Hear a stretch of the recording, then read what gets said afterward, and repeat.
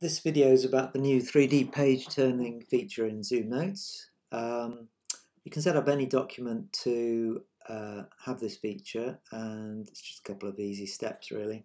So the first thing you're going to want to do is go to page settings, and there's a new section called page turn, and you can choose between these three options: side, center or none.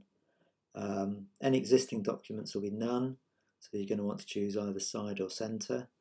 I think center is going to be the most popular, so we'll try that first, center, and then when you change page it's going to do that animation effect. If I change back it's not going to do it because it's per page, but as I've set it on this page I can use the copy properties to pages 3D page turning copy. So that's done the whole document now the same way as you can see.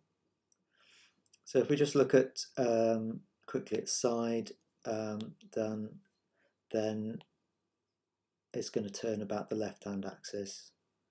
So go back to center. The next thing you're going to probably want to think about is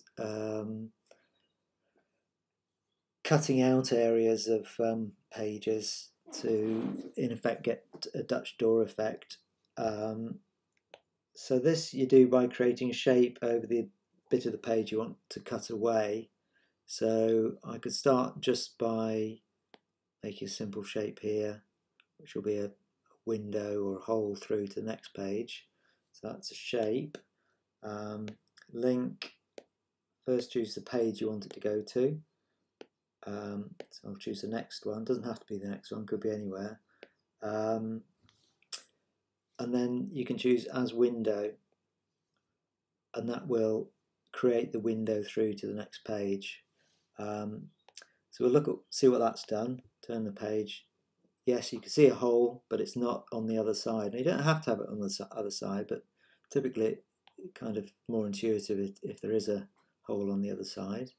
So shape tool still, select the same shape, look at its properties again, link. Now there's a make reverse link, that just makes it a bit easier. You could copy and paste this shape onto the other page and use the transform tools to get it in the right place, but that just does it all in one go. So now when we go to the next page, we've got a hole right the way through. So the other thing about these cutaways or windows, whatever you want to call them, is that you can write through them. So I'm going to write here.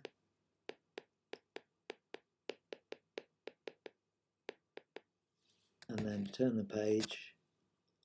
Oh, too many pages. And it's gone to the page you can see through the Dutch door. So I can do the same here. I'll just draw shapes. Turn the page and it's gone through. Now some people that might not be exactly what they want to happen. Certainly it didn't used to do that in ZoomNotes. So what you can do is go to the pen settings and you can turn off write through links here. And the effect of that is if I write here, then it's going to be on this page and not on the other page. So whether or not you want that is up to you. Turn it off and on here. I think most people probably want write through links because it's more intuitive. And the final point is if for whatever reason you just want to turn off the whole 3D page turning for a while, you can do it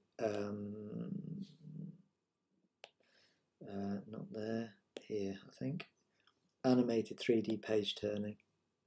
Turn that off and then it's not going to do it anymore.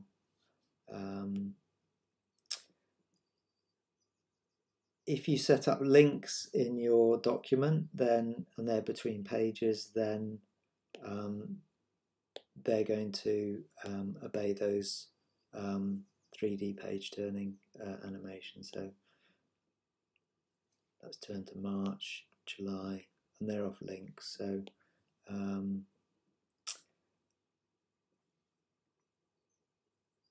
I think that just about covers it.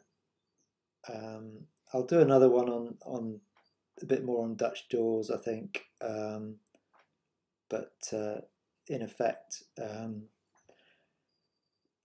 that shows the principles that you need to follow to get it to work.